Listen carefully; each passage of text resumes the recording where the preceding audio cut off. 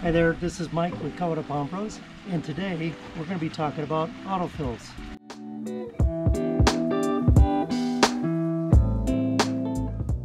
So like in any good autofill, you actually want to have reliability involved with an autofill. Basically what an autofill is that we want to add water in every once in a while, so whether it's hooked up to a sprinkler system or even coming in from like a main, just to fill the pond or water feature. It's very important that we have an autofill involved, just to lessen the amount of maintenance in filling the pond at a time. So we want to actually incorporate, whether it's a Hudson valve or this compact water fill valve. This actually gets mounted on the side wall, and the float actually regulates how much water is being, it's actually this way, how much water is actually being introduced into the pond.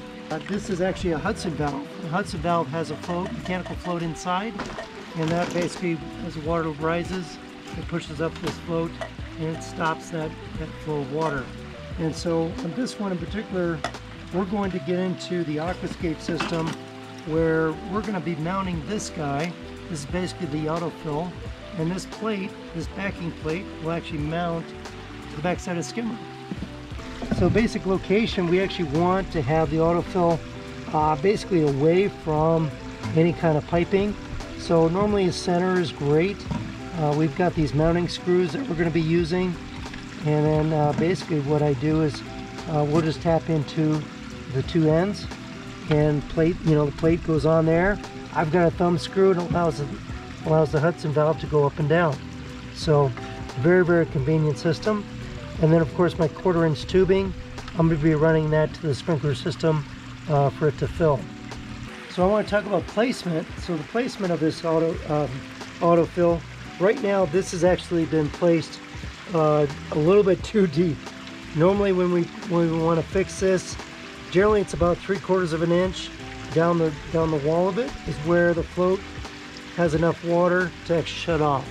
So I just wanted to kind of show you guys the wrong and right placement of an autofill when it comes to the Hudson valve. So, and I can actually feel that that float actually pop up and make a seal.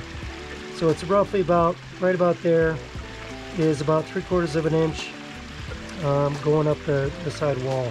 So just to describe a little bit, this is basically the diaphragm that shuts this Hudson valve on and off. And so what happens is that dirt and debris actually get within this diaphragm, and it really keeps the seal from closing. So one of the things that we want to introduce is the waste strainer. So on any good system, we actually want to increase the reliability of the autofill.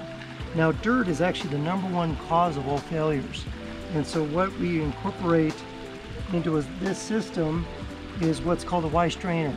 So waste strainer is a super fine mesh that helps keep the dirt and debris out of the line that feeds that valve, and so that'll actually keep it nice and clean. We also get one with a pressure reducer.